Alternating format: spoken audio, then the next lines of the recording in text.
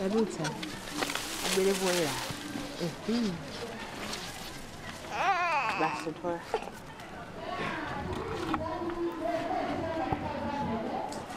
Tambala aloe vera ndimene nditu. This is what we call aloe vera. Ndiye timatikena ngene timatitsuka bwino bwino. When you take it like this, we clean it with water.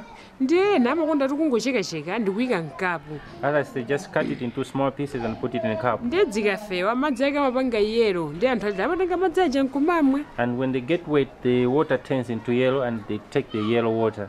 Komaso kumele kujako chifukwa akamwaimwa madzi aja. You know, when you cut it into pieces, you only take the water. But sometimes it's better that you just clean it like this, cut it into pieces and chew it. Nkumaja, ifo simedzi magwira ntchito nthawi.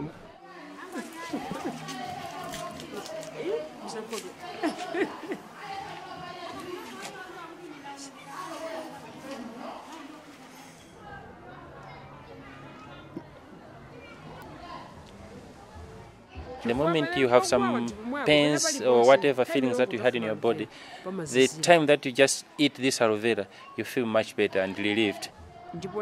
I'm quite happy because, you know, I had lots and lots of this aloe vera. People come here more often to beg from me, so I give them small pieces, small plants, and they take it to their homes.